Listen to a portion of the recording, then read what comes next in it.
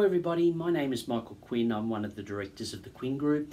This week on Quintessential TV we'll be discussing testamentary capacity. Capacity is a key concept when it comes to forming testamentary intent and creating a will. It means that you have a sound mind and memory with an understanding of what you are doing.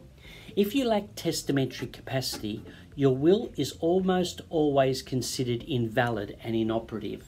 Notably, a decision of the courts last year discussed the topics of sanity and mental impairment in relation to testamentary capacity. In the matter heard by the New South Wales Court of Appeal, a deceased testator's capacity to make a will and form testamentary intent was questioned due to his state of mind. The testator, Croft, was noted to be suffering from delusions and hallucinations that may have influenced his decisions. A delusion, as defined by the court, is an irrational, fixed and permanent belief out of which a person cannot be reasoned. The court heard that Croft's final will distributed his $3.2 million estate solely to his sixth daughter, Anna, save for $40,000 that he gave to each of his other 5 daughters. The question here was whether Croft was in such a mindset that he made a decision he did not truly understand or wish for in his will. The relevant evidence demonstrated that while Croft did have hallucinations, they were episodic and did not impair him in his decision-making or comprehension at the time his will was formed. Croft also suffered dementia. However, the executors of his estate were able to defend claims that his conditions did not deprive Croft of his capacity. As it turned out, a family lawsuit had caused Croft to favour his daughter Anna above his others, as she had supported him and taken his side. The case was favourable of Croft's capacity and allowed his will to enter probate.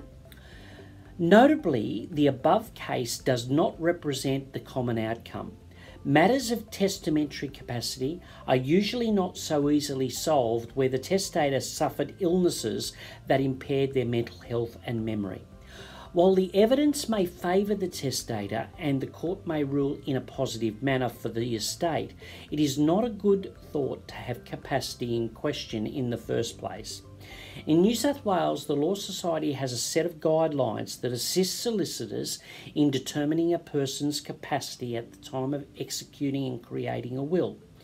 If you do create a will, your solicitor should be aware of these guidelines and follow them if necessary, and we certainly do that here at Quinn Lawyers.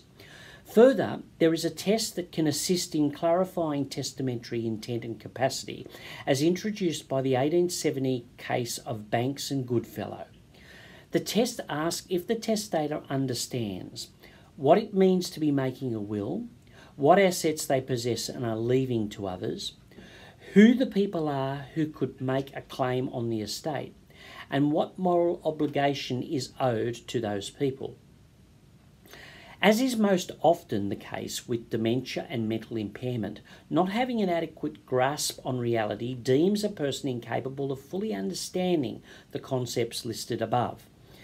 If you wish to protect your will at the time of its creation, it is always a good safeguard to have a qualified solicitor and health professional, typically a psychologist, assess your capacity. This way, it is difficult to dispute your capacity should it come into question after your death. At the Quinn Group, wills and estates is one of our areas of expertise.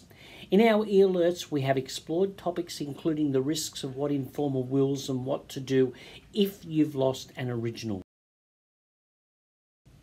If you'd like to know more about testamentary capacity or you need help in this regard, please contact us. You're welcome to email us at info@quinns.com.au. We'd love to get your feedback with relation to Quintessential TV, so please like, comment and subscribe. We look forward to seeing you all again next week. I'm Michael Quinn.